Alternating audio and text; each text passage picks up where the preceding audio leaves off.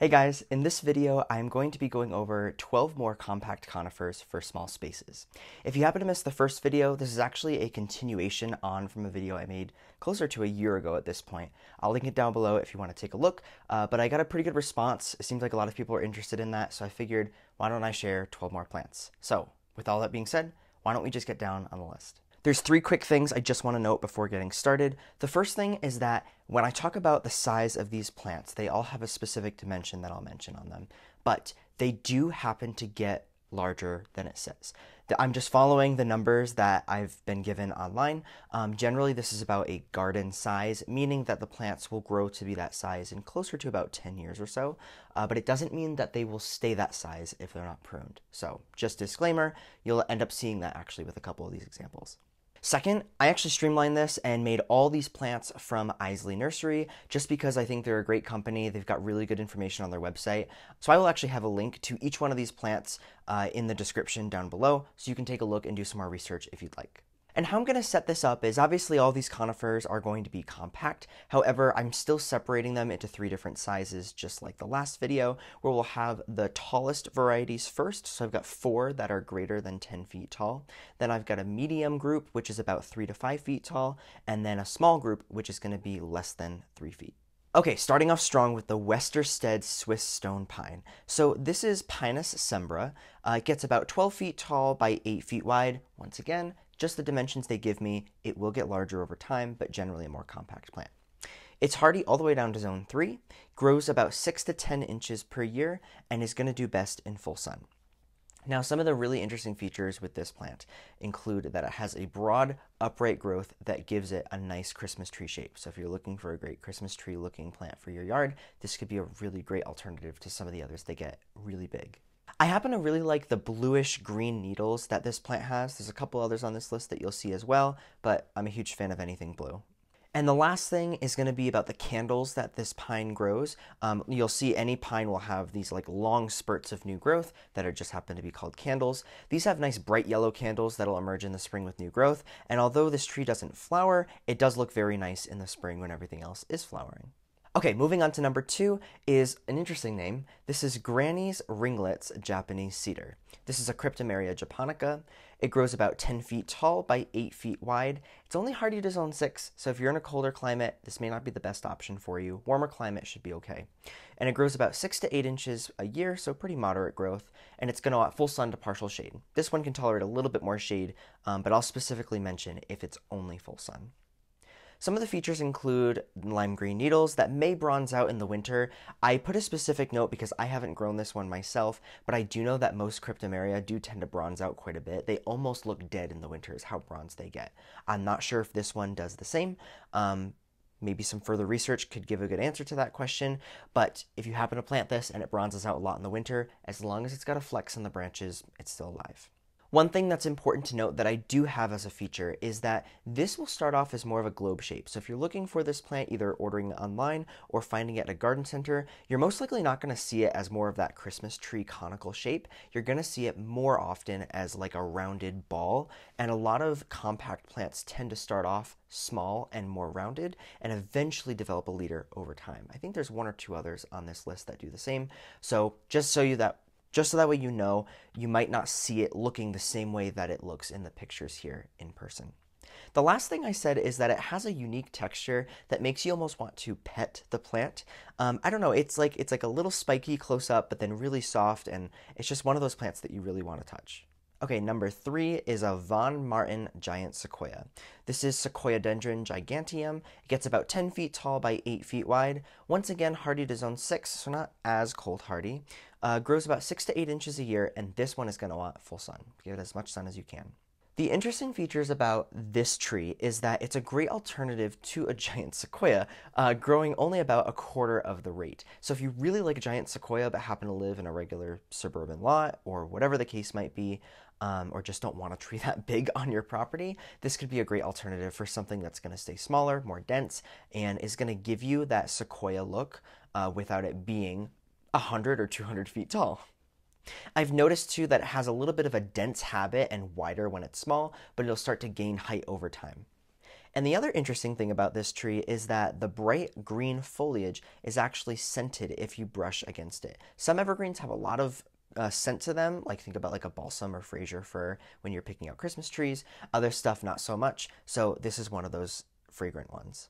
And our last tree for our tall section is actually one of my personal favorites. This is a Horstmann silver Korean fir, known as Abies koreana, also known as Horstmann Silberlocke. You'll probably see that more often on the tag versus the silver Korean fir, but nonetheless, it's the same plant.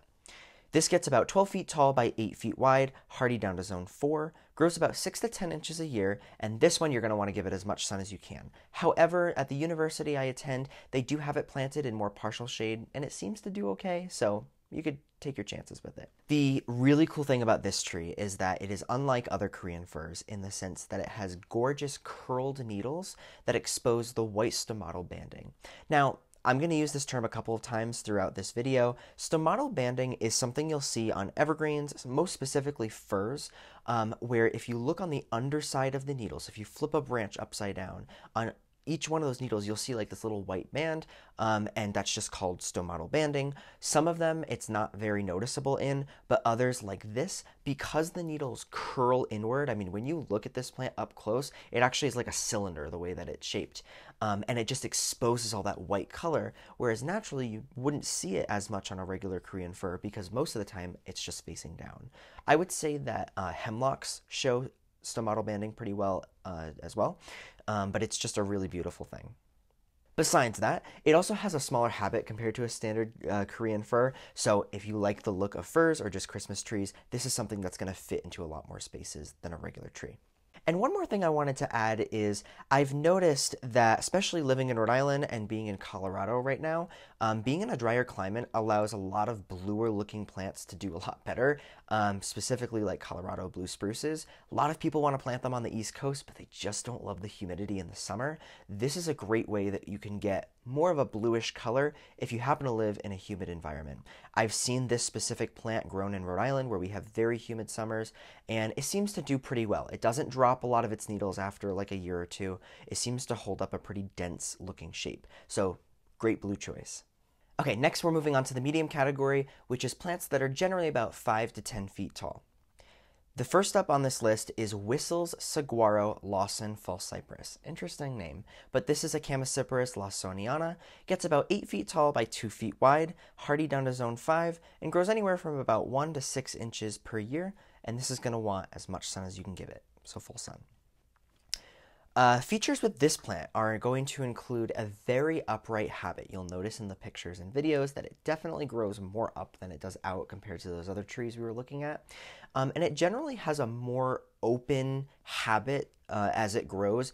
It'll be more condensed when it's smaller, just naturally how it grows. But I've seen some more mature pictures of these plants, and they definitely look a little more open. So it's not something everybody loves. It's not my personal favorite, but I do think it's a really cool plant, especially when it is in its infancy. And the last thing is the structure. The reason they call it a Wissel's saguaro is because people actually say that the structure can be comparable to a saguaro cactus. So if you don't happen to live in the desert and want something to look similar, this could be an interesting alternative, I guess. Second on our medium list is going to be Spiralis Hinoki Cypress. This is a Chamaecyparis obtusa. This one only generally gets about 4 feet tall by 3 feet wide. You'll see in the video that I have that it's definitely not 4 feet tall, probably closer to 8 or 9. But again, this plant was planted a very long time ago, so it'll take a while to get up to that size, but it will still succeed at 4 feet tall. This one's hardy to zone 5, grows about 2 to 4 inches a year, and you can do this one with either full sun or partial shade. The features I really like about this tree, I specifically chose this one because I've noticed that a lot of people like to plant Hollywood junipers because of their interesting habit, and I think that this is a really great compact version of that Hollywood juniper. Now, this is a Chamaecyparis, this is not Juniperus, so different genus. However, it does have that kind of wispy, wild, architectural look to it that you'll see normally from that juniper, but it won't get nearly as big. So really great alternative, could do great in containers, and I think it's a really great specimen plant too, just something that's going to stand alone and look great for all 12 months. Next up is my personal favorite name. This one is called the Propeller Japanese Umbrella Pine, and the Latin's pretty fun to say as well, Ceadopodus verticillata. This one gets about 6 feet tall by 8 feet wide, so it's actually a little bit wider than it is tall. Again, it'll still get bigger over time, but pretty much that's the garden size you'll see in about 10 years. It's hardy to zone 5, grows about 2 to 4 inches a year, and it's going to want full sun to partial shade, so it can tolerate just a little bit of shade. Now, the features that are really unique about Japanese umbrella pines is that they're a unique evergreen compared to the rest. They've got thick, strappy needles, just a completely different look. These plants have barely changed, through evolution. They've stayed pretty much the same for a very long time.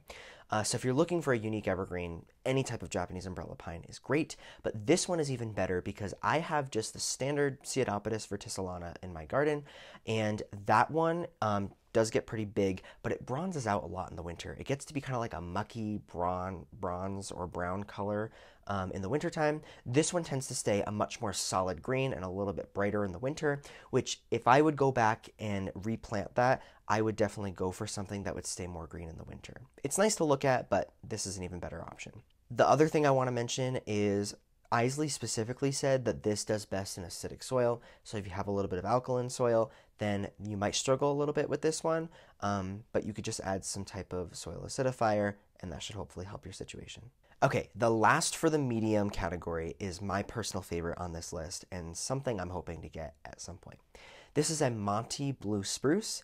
It's Picea pungens, gets about 8 feet tall by 6 feet wide, hardy all the way down to zone 2, and grows about 6 or more inches a year. So it's kind of a fast grower, but not for sure.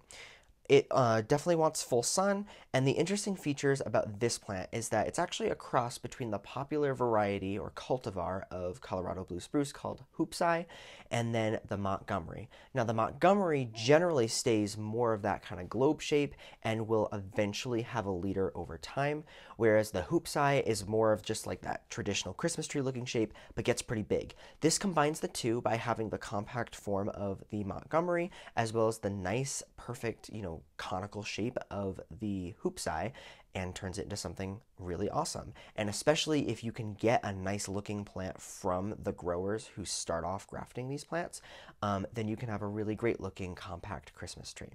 The other thing that's great about this plant is it has very bright blue needles. When you're looking at Colorado blue spruces, they've got a pretty wide range from being kind of dark to very bright. This is definitely on that brighter sense, so this will really stand out as a specimen in the garden. And now we are moving on to our short category, which is any plant that's less than 5 feet tall. So we're talking really compact in terms of conifers. First up is the Skyhigh WB Norway spruce. I don't know what the WB stands for, that's just what I saw online, but this is a Picea Abies. It gets only about 2 feet tall by 2 feet wide, so really could fit in anywhere. Hardy to zone 3, grows about 3 inches per year, and this one is going to want full sun. The great features about this plant is that it has very dense growth. It reminds me a little bit of like a Dwarf Alberta spruce, but a little bit of a different look because it's a Norway spruce. You'll notice before it sends out new growth for the season that brown buds will decorate the medium green clusters of needles, which gives a nice contrasting look where you get 2 different colors. The last thing is that this actually was discovered as a witch's broom in Germany. If you're unfamiliar with a witch's broom, it's basically like a viral type of situation in a plant where it causes a bunch of branches to grow really compact and close together. And if you look at like a deciduous tree in the wintertime, it does kind of look like a witch's broom coming from this one branch. So that's just the name that they give it, but they were able to propagate that, and now the entire plant is that nice compact look. The next plant is Hebe Canadian Hemlock. This is Tsuga canadensis, which gets about 3 feet tall by 2 feet wide, hardy down to zone 4, grows only about 2 to 4 inches a year, and wants full sun to partial shade. I would say that Canadian hemlocks are known for tolerating a little bit more shade, so you should be able to get away with that. But the one thing I will mention is that, at least in the Northeast, I know that woolly adelgid is a pretty big issue, and most people have gotten rid of their Canadian hemlocks because of that. I am unsure if this variety isn't any bit resistant to it. There's treatments for it if you're able to do that, but just a disclaimer, if you happen to live in a climate where woolly adelgid is present. But for the features, it does have nice white stomatal banding like we were talking about earlier, that's underneath, and it definitely shows up strong on this variety, so you'll see kind of that two-toned look. It has very short, tightly rounded needles. When you get in close and look at this, it's pretty interesting actually. And then it has a more open habit with time. You'll definitely notice that like any of these plants, they tend to be more compact and full and spread out a little bit as they get older, but still, it's a nice compact plant. It's going to look great in the wintertime with some snow on it. Next up is the Compressa common juniper. This is Juniperus communis. It gets about 3 feet tall by 1 foot wide. It's definitely going to get taller than 3 feet, but you can easily just trim off the top, or I would say just put it in a spot where it's a narrow space, but you've got as much height as you'll let it grow. This plant is hardy down to zone 4, grows about 2 to 4 inches per year, and is going to want full sun. The great features about this plant is that it's a great vertical accent that can go in a rock garden, it can go in containers, it can be a nice flank to a doorway. I don't know, there's a lot of different options you could use this plant for. Definitely is a very interesting look. A great alternative to maybe a sky pencil holly if, you see those around all the time and you want something really, upright and narrow, but don't want the same thing that a lot of other people have. So, great plant. And I just added one more thing saying that it'll work great in large containers. I think that could be a really fun focal point. We're on the last plant of this list, and it's not actually a conifer, but I did this in the last video, so I figured that it'd be fun just to throw in one more thing that actually is a broadleaf evergreen. This is a Dwarf Pagoda Japanese holly, which is Ilex crenata. Gets about 3 feet tall by 2 feet wide, hardy down to zone 5, grows about 2 to 4 inches a year, and wants full sun to partial shade. What's really interesting about this plant is that it's an extremely compact version that has a really unique texture compared to other Japanese hollies. What I really like about this plant is I'm just like mesmerized by like the layers of the leaves that you'll see, and oh, phone's falling out. The layers in the leaves that make this interesting texture that makes you just want to go up and look at it. And then also the blackberries have a really awesome look to it. Now the berries form like underneath the New Year's growth, so it's not always the easiest thing to see, but once you get closer to it, you can kind of poke in and take a look and you'll see those blackberries. And that's not something you'll usually get with a conifer, so I figured it was something fun to throw in. And that's it. We made it to the end of the list. So I hope you guys liked this video.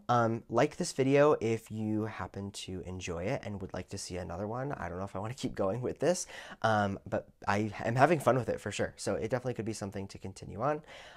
If you have any questions or comments, feel free to let me know and I'll try to answer them as best as I can for what my knowledge is on these plants. I haven't necessarily grown them all, but I've grown other variations of a lot of these, so at least I have some way that I can kind of answer this for you. But like I said, all these plants I'm going to have linked down below, and thank you, Iseli, for letting me use all your videos on Instagram, because I think that gives a really great look as to what all these plants are going to look like, especially as they start to mature. With all that being said, I hope you guys like this video, and I'll see you in the next one.